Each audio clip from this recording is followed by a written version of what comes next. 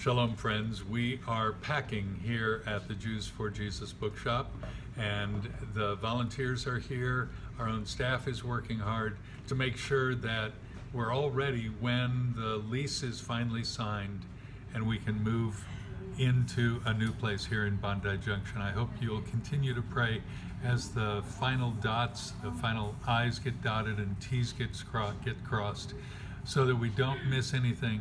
And look, we're moving to what we think is a better place, but your prayers will draw Jewish people one by one past our shop into our facility where we can continue to share the good news with them.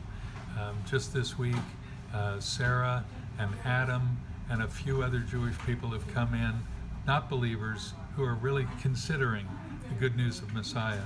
We even had a Gentile from Argentina who came in yesterday, who thought he was a believer, but he's just a new age guy.